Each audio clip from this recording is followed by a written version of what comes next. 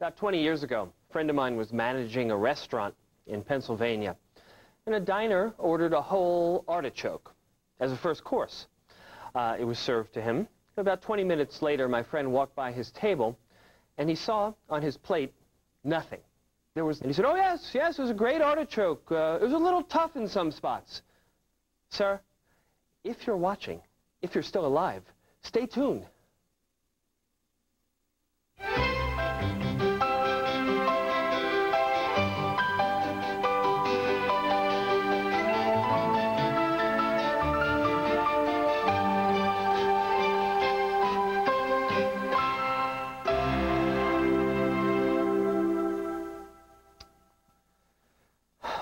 Alas, poor artichoke.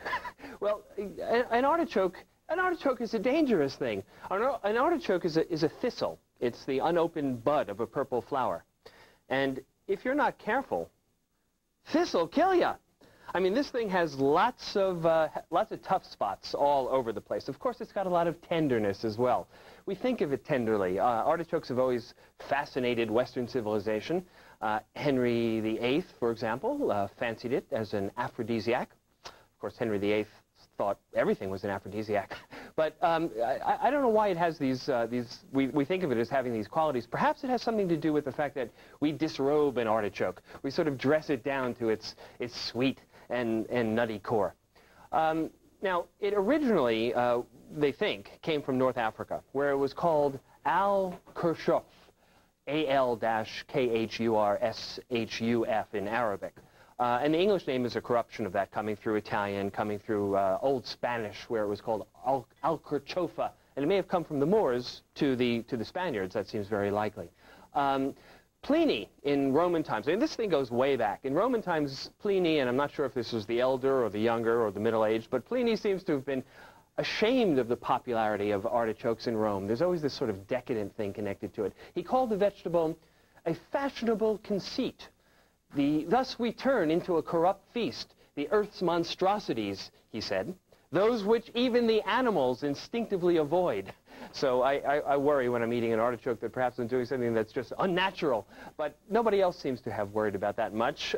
Catherine de' Medici came from Italy to France in the 16th century, and she brought artichokes into France for the first time. Now, there's a cookbook author. His name was Pierre-François de la Varenne, and he published a cookbook in 1651, and for the first time codified all these changes in French cuisine. And these are all the things that dominated French cuisine for centuries. He began his book with a recommendation that you don't use many spices. In the Middle Ages, they used lots of heavy spices in France. He recommended stock-based sauces. He had many recipes for eggs. He posited truffles, had a kind word for truffles. And he had over 60 recipes for artichokes, which was kind of shocking. In America, it doesn't go back quite that far. We don't go back quite that far, but Thomas Jefferson brought the artichoke to America from Italy for the first time. It didn't catch on. It wasn't until the late 19th century when Italians living in California decided that Castroville was a perfect artichoke field and started to plant them in mass quantities. And today, most of our artichokes come from there. I still wouldn't say that it's like a major American vegetable, but it's growing. It's getting there. I'd like you to come along and join this trend. I like artichokes a great deal. Of course, when you're shopping for artichokes, it all starts with what you do at the market and whether you get good ones or you get bad ones. So let's take a look at a few different artichokes. Now, the first thing I want you to realize is that what I'm referring to as artichoke is actually what you would call the globe artichoke. It's got this big round globe on top. It's not Jerusalem artichoke, which is sometimes now is called sunchokes, but that's a different vegetable entirely. The Jerusalem artichoke is the root of the sunflower plant, which in French is called girasol, and it's girasol through a strange linguistic connection that became Jerusalem artichoke. But this is what you want. You want the globe artichoke. Now, here's what you don't want. You don't want a globe artichoke in the market that has mold on it, quite clearly. You don't want one that has all these brown spots on it. There'll be some browning. Frost creates browning on the artichoke, and the artichoke growers say that actually improves the flavor. I don't know whether they're telling the truth or not. But you don't want excessive browning on the artichoke. And also, you don't want the leaves to be open like this. You don't want them to be spreading. Look, at this one has leaves spreading and sagging all over the place, and also it has a very rubbery stem, which is another tip-off that it's quite old. I mean, look, look at that. Don't buy an artichoke like that. Do, however, buy an artichoke like this. Look at how compact the globe is. Everything is clinging to the center. There's very little browning on it, and the stem is very, very rigid. So, yeah, I would buy that one. I've almost never seen an artichoke that doesn't have some brown spots. Rarely you do, but I don't worry about a few. But this is a good-looking artichoke, as is this one. Nice and closed and compact and very, very firm, rigid stem. Now, when you get it home and you eat it, there's a couple of things, just as long as we're talking about what's a good and bad artichoke, I want you to know that artichokes have a very subtle flavor. My father just doesn't understand artichokes. Why would anybody take the trouble to eat it? You know, he's in his 70s, and maybe he's lost a taste bud or two here or there, but I think it's a wonderful flavor. It's sort of like a wet herbal flavor. It seems to me, I wouldn't be surprised if somebody told me that an artichoke grew on the bottom of the sea, almost like a seaweed vegetable kind of flavor. It's very hard to describe, but make sure it's fresh, because when it gets older, it loses that subtle flavor. Don't combine it with anything particularly full-flavored or spicy. It's in classical French cuisine, it's often combined with hollandaise sauce and mayonnaise and vinaigrettes, things without a lot of strong flavor themselves to bring out the flavor of the artichoke. If you undercook it, it's going to be stringy and tough. If you overcook it, it's going to be mushy. So you have to catch just that window where it's perfectly tender. Now, there are, here's what you're likely to see in the world of artichokes. You're likely to see the whole hot cooked artichoke, and this one was just cooked and it's still got some heat. Maybe I can release a little steam for you. Very often this is served with a hollandaise, or that you dip it into, or you could pour a vinaigrette over it. In the Mediterranean cuisines, they like to stuff the artichoke with breadcrumbs that have been flavored with herbs and garlic and olive oil, and perhaps braise it, and then when you take these leaves out, you get a mouthful of crumbs as well, which is quite tasty. Another thing you could do with artichokes, I'm going to show you how to do this in a moment, is you can extract the artichoke bottoms.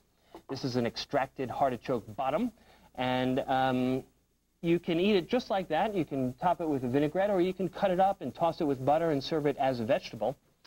Or, as a very lovely kind of first course, you can stuff an artichoke bottom. This one has been stuffed with crab meat, and combined with some herbs and some shredded peppers, and gratinade on top. This is a yummy dish, I'm telling you.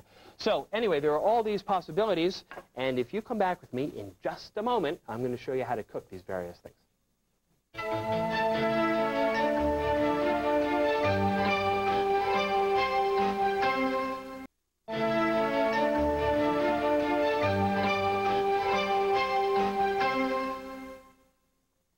Well, I'm going to teach you a few things first about basic artichoke management.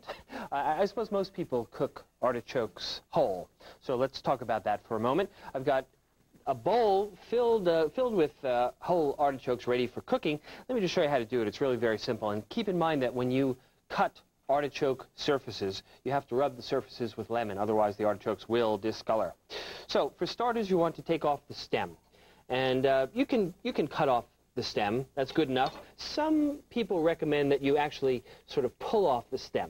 Let's see how this works. And the reason they recommend that is because oh, very good. You see that stuff right there?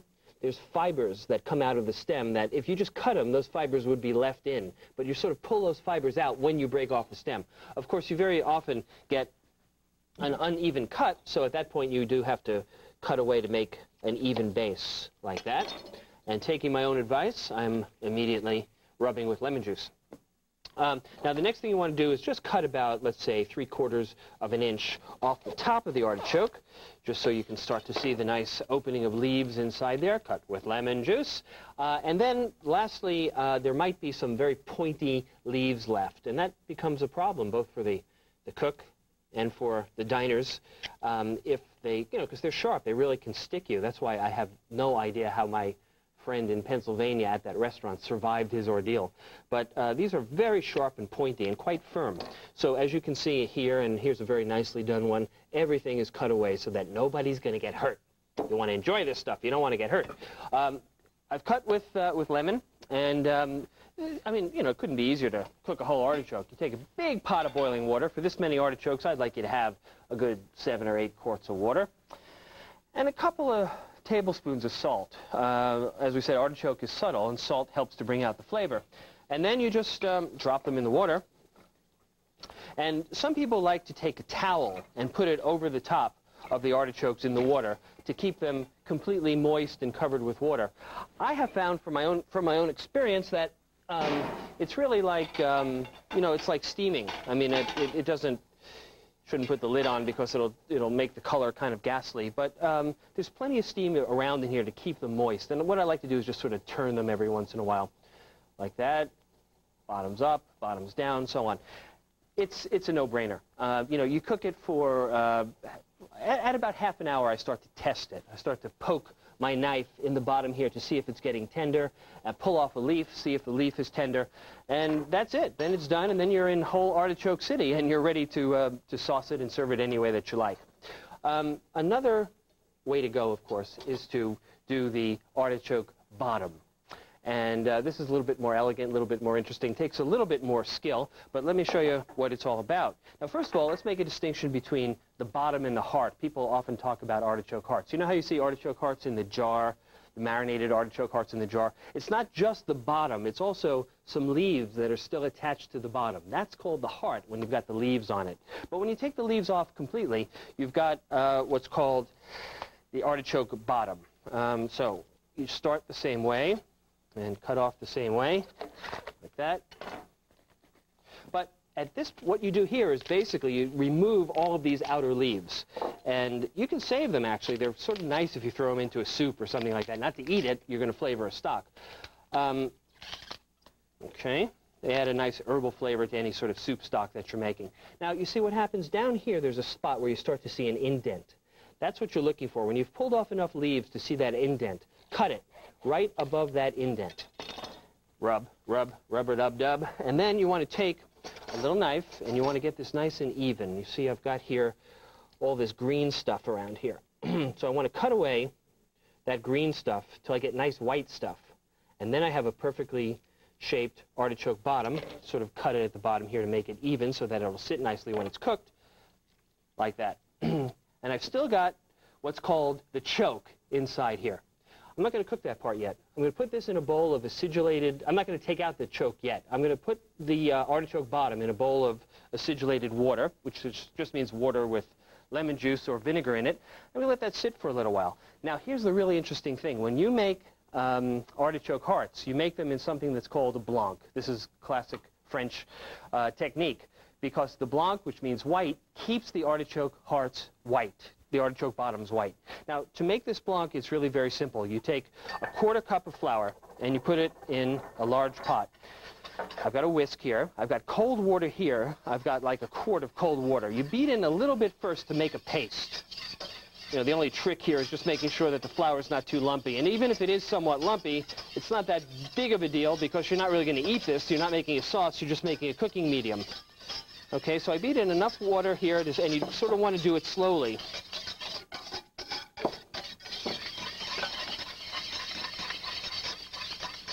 If you beat in a lot of water, it'd be very hard to get the lumps out. But you beat in just a little bit of water, it sort of makes this nice, you know, sort of grayish paste. I've got almost all the lumps out of it now. And then at that point, you can add all of the water.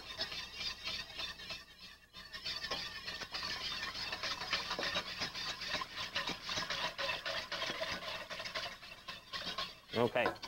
Now, after you've added all the water, you want to add some lemon juice, about 1/8 of a cup of freshly squeezed lemon juice, and 1/2 teaspoon of salt. And what you've got here is something that's called a blanc. Then, you need to take your blanc and you put it on the stove, and you bring it to a boil.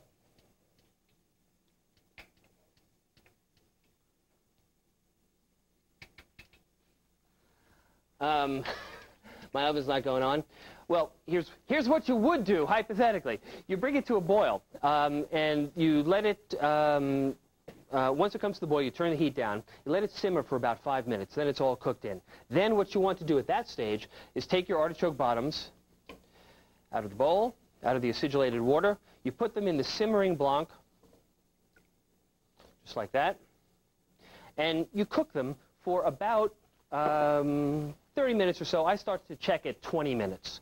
And once again, it's piercing the bottoms to see if they're tender, just yields to the knife. And that's basically how you know. I like it a little bit more on the cooked side. You know, I don't like it to go mushy at all. So, you know, again, that's a very simple thing to do. Now, you remember I told you before, you can take your artichoke bottom at that point, and you can stuff it, and you can do various things like that. There's one thing that I love to do with it. It's a salad that I developed that is called a warm artichoke salad with bacon and mustard vinaigrette. These guys, they're still in their blanc cooking water. They're finished cooking. And I like to keep them in the blanc cooking water. There's a kind of like gummy texture that clings to them, which I find actually rather attractive. Of course, when they come out, whoops, when they, see that move? It takes a lot of practice to be able to do that. When they come out of the blanc, they have, actually I'm going to have to retrieve my spoon, excuse me for a second. When they come out of the blanc, they still have the choke in them. Now, here's where the choke is. It's very interesting. You see it here? It's got like, first of all, I have these little purple leaves that are also kind of tough, and you don't want to eat those because they have little sharp ends. And then you have to scrape away from the side here. Aha! Can you see what's happening right there? There's that furry stuff in the center. And then there's that sort of gray or greener wall around there. Sometimes you can do it with a knife, sometimes you can do it with your fingers. But basically, this choke part, this furry, this hairy part, is not very attractive to eat. So you want to either, you know, using a combination of your fingers and perhaps a knife and perhaps a spoon, you want to get it out. Ah, there we go. It's coming away nicely. You get big clumps of the stuff that just sort of come out. I'll clean this up for you.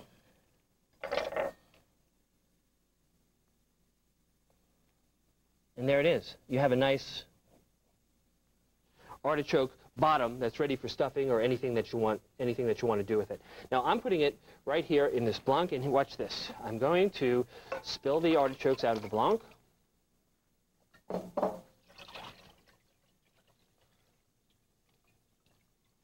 Get all that blanc stuff off.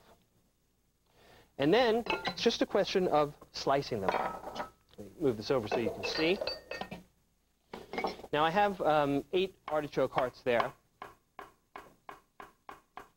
And I'm going to make slices like this. Actually, I'm not going to do the entire recipe for you, but you can see basically what's happening here. You take and they should still be warm. That's the nice part of it. They're still warm, and they're a little bit gummy from the blanc. You take them, you put them in a bowl, you make a mustardy vinaigrette that has a little bit of garlic in it, as I've done right here. And sometimes I cheat a little bit, and I add just a little bit of that blanc. I know it's got a little flour in it, but it also has lemon juice, and it sort of breaks the, you know, if you've got a sort of thickened vinaigrette from the mustard, it sort of makes it a little lighter and more delicate. And then you want warm pieces of bacon, which you mix with this. And don't cook them too far. Just cook them to where they're still kind of soft. You don't want them really crunchy. And then some chopped parsley, like this. Oh, man, this is really a terrific salad. I've made this many a time and delighted many a diner. And you sort of pile it on a plate. You could put it on a little bed of nice lettuce or mosh or something like that if you desire. And maybe top with a little bit more parsley. I'll clean that up for you.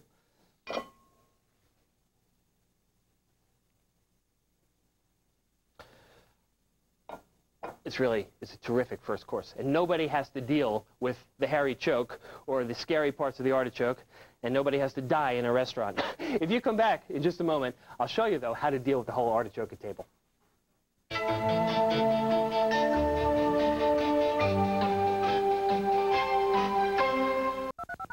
I love the artichoke salad that I just showed you, especially where you can keep all the elements warm. But when I really want to get down with an artichoke, when I really want to have an artichoke experience, I like it like this. Just whole on a plate. This is a special artichoke plate that has a little spot for sauce over here, and you can put the leaves around here.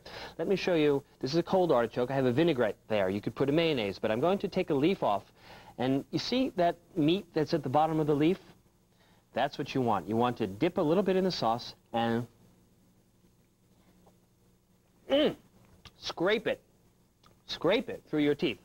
This part over here, that's too hard. You don't want to eat that, but it's just the bottom of the leaf right there. That's all tender and lovely, and it's absolutely delicious. Now, people often say you shouldn't drink wine with artichokes. I think that's wrong. The reason they say you shouldn't drink wine is It's because artichokes has a chemical that makes everything you taste after you've had the artichoke taste sweeter. Serve a really dry wine like a Provençal rosé, like Tavel, and you've got it. So I'll see you next time. Remember, life is a matter of taste.